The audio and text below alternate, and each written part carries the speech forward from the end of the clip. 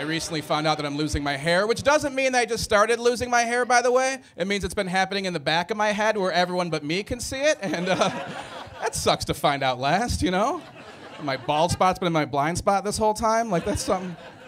And I found it the worst way possible. I walked in on a room full of my friends as they were making fun of someone for losing their hair, and by how quiet it got when I walked in, I figured out pretty quickly it was me they were talking about, you know?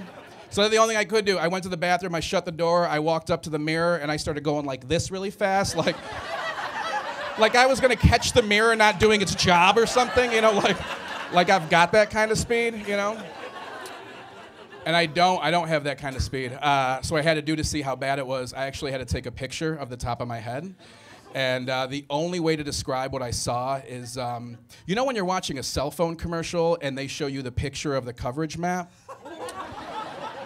But like of their competitor, the really bad one, you guys know what I'm talking about? That one's me. Like I'm really good along the coasts, no problems whatsoever. Major cities are fine, you know? But as soon as you get south of the Mason-Dixon line, there's zero coverage remaining, right? And that sucks. I've been walking around for years thinking I was still Verizon. And it turns out I'm barely T-Mobile.